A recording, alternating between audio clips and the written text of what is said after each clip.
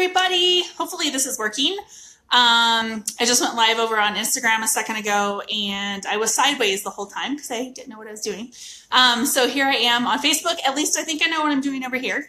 So welcome everybody. Anybody who pops on, leave me a comment or give me a thumbs up. Let me know that you're here. So I hope you guys are doing really well. It is super frigid here in Denver today. I was outside earlier running some errands and whew, boy, it was cold. So hope you guys are staying warm wherever you're at.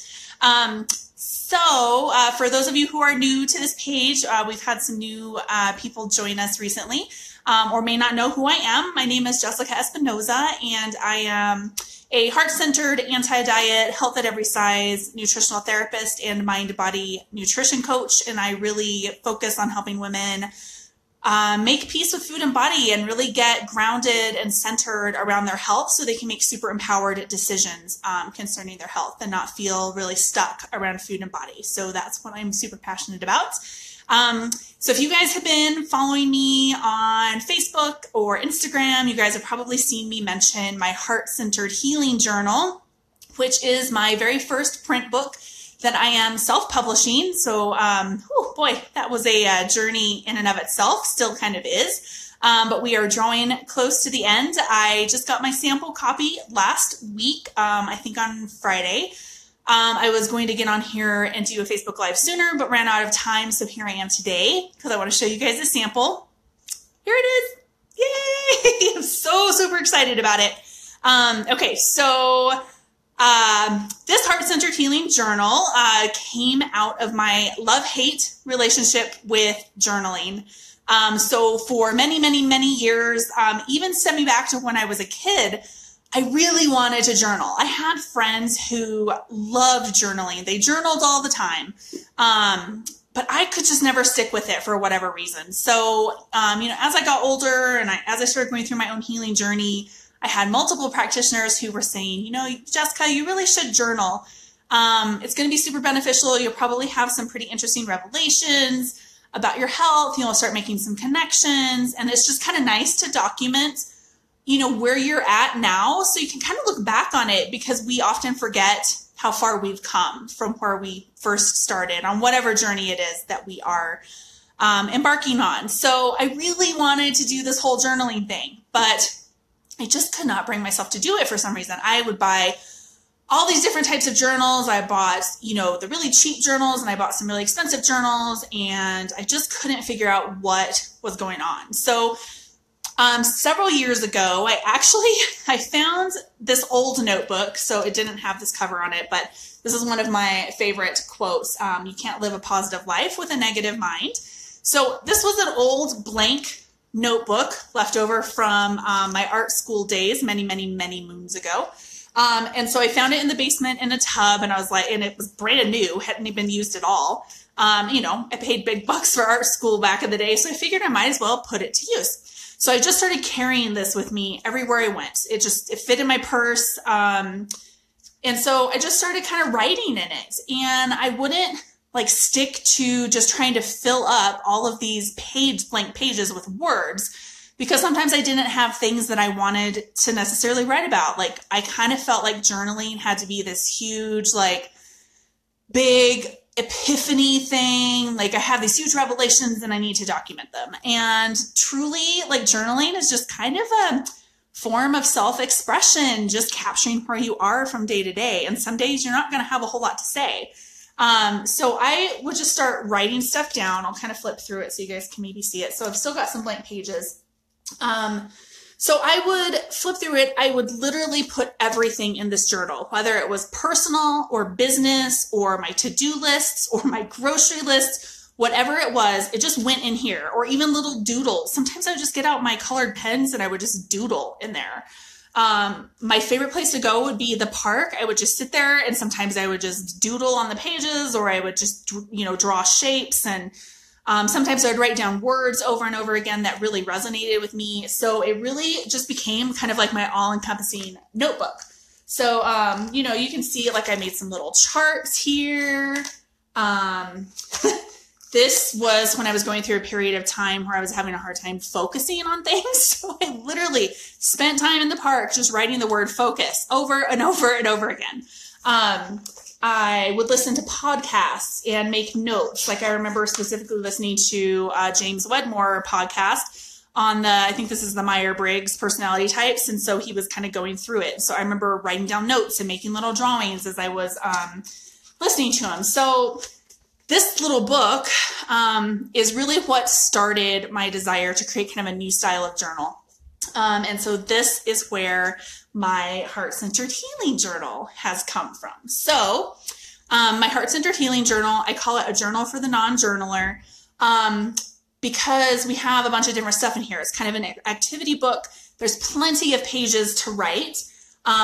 But there's some motivational quotes. There's some really cool illustrations that you can color, so coloring pages. And then I also include a full page of journaling prompts in the back, because nothing is more frustrating than pulling out your journal and saying, okay, I do want to write tonight, but I don't know what to write about. So I have some whole page in the very back of the book that you can pull from. So if you're feeling stuck and you don't know what to write, you just flip to the back and you grab one of those questions and you write about it. So there's the cover. I'm gonna see how well I can manage to flip through this book. Here's kind of like the little table of contents. We have really whimsical, cute little drawings. We have beautiful watercolor illustrations for the motivational quotes. I picked about 12 motivational quotes that were really powerful to me when I was going through this kind of transformation in my life. If you've read either one of my blogs, you've probably read a little bit about my story. About one day, I got really fed up with where I was in life. I was miserable. I was depressed. I had no joy. I had no passion. I had no focus. I really didn't feel like I was living a purpose. And so there was a ton of quotes that kind of came into my life around that time. So I included those in here because they were really powerful during my healing journey, and I'm hoping that they're powerful for the users of this journal. So we have a little bit about my story. And so in the front, there's actually about 20 pages of informational content. And I did that for a specific reason. So sometimes if you're like me, I like to know why I should do something. So, okay, yeah, journaling is awesome, but why should I do it?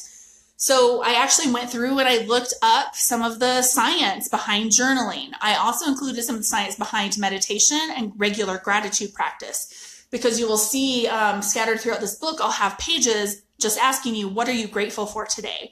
And there's actual science behind all three of these things. And I felt that it was really important to put that stuff into this book so that you guys know, this is why I'm doing this. And this is the impacts that it can have on my mental, my emotional, and my physical health, which I think is really cool. So we have about 23 pages maybe of text in the very front of the book. And we've got these really pretty little illustrations, whimsical illustrations. I really love it. I don't know, it makes me so happy. So lots of content, lots of stuff to kind of help you get going. And then here's a sample of one of our watercolor illustrations that we have. So don't build a life based on expectations, build a life based on appreciation. So that's one thing that I really have been striving to do for the last few years.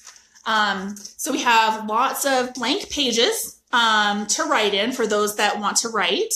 And again, use the journaling prompts in the back. And we also have some blank pages here with these prompts up at the top. So with questions or with things that kind of will encourage you to dig a little bit deeper and to maybe think outside the box, to think about the future, to think about the past. So I've included these prompts in here because, nothing is more annoying than having this blank notebook and not knowing what to write about. So tons of prompts. So you guys, when you get this book, you're going to be able to start writing about anything and everything that you want. And then if you get stuck, I'm there to help get you unstuck. We also have coloring pages in here. So we have a bunch of custom illustrations that you can color. So pull out your colored pens or your markers or your colored pencils and start coloring, because that's one thing that I did a lot in my journal. Like I said, I would doodle, I would pull out my colored pens, I'd do little illustrations of trees and all sorts of funky colors because that's just what felt good that day. That's what my soul needed as I was sitting in the park. Excuse me. So here's an example of a couple of the blank pages. So today I am grateful for. So here you can just do a brain dump of everything that you're grateful for that day. And this is really important because we want to cultivate that gratitude. It really has powerful impact on our mental, physical, and emotional health when we practice gratitude. And then this is just one of the blank pages. So fill this page with anything your heart desires. So if you want to doodle, if you want to sketch something, if you want to write a bunch of words over and over again, if you want to write one word like I did on the one I showed you a little bit ago with the word focus, you could write one word over and over again. Sky's the limit. Do whatever you want to do on that one.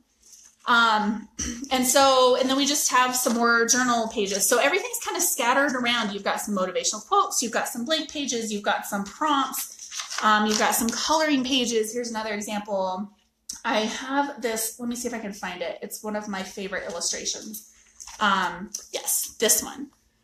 This is probably my favorite illustration in the entire book. Stars can't shine without darkness. So sometimes life feels a little dark. But just remember that stars can't shine without darkness. So if you're feeling dark in your life, if you're feeling like things are just not going that well, there's something greater. There's some reason that things are not going that great for you right there. So yeah, that's kind of a little flip through of that. And then, like I said, in the very back of the book, we have a whole page of journaling prompts, and you're actually going to be getting some bonus journaling prompts. I'll tell you about that in a second. And then we have just a little bit of information, further reading and resources. We have all my notes and references from the scientific stuff that I read and shared in the book about me, and then my acknowledgments for friends and family. And then let me flip this back around, and then we have the back cover here with some of the endorsements that I got from some of my fellow friends and colleagues and practitioners who kind of fell in love with the journal as well. So super excited. So this was a sample copy. Everything looked amazing. So on Friday, I actually gave my printer the go-ahead. So the printer is in the process of printing up my full run of this book, which is crazy exciting and a little bit scary at the same time, because in about 4 to 6 weeks, probably, I will have 500 of these landing in my living room. So super excited to bring, I don't think I mentioned this. I think I mentioned it on Instagram. This journal has been in the works for a little bit over 2 years. So I've been using this old school style of journal for 3 or 4 years maybe. And so about a couple years ago, I was like, well, I can't be the only one in the world that has problems with journaling. So that's when kind of this idea started cultivating and being brewed. And then this year was the year that we brought it to fruition. So I'm super excited. My very first print book, my name on the cover. I don't know. It's just super exciting.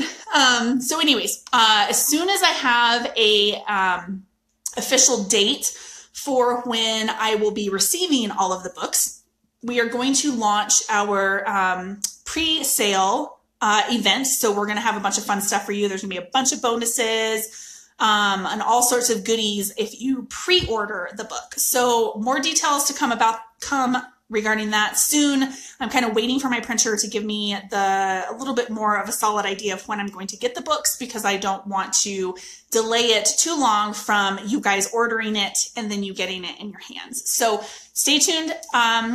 For that, I will be sharing more details on my blogs and also on Facebook Live and social media, so you can find me anywhere. So if you want more information about me or anything else, the book or all that, you can go to deliciousobsessions.com or jessicaespinoza.com. Those are my 2 sites that I write. Or just stay tuned on social media. So that's it for today. Thank you guys so very much for tuning in and helping me celebrate this. I'm super excited and I cannot wait to share it with you. I can't wait to get this in your guys' hands. So anyways, I hope you guys have a great rest of your day, great rest of your week, and I will talk to you again soon. Bye, everybody.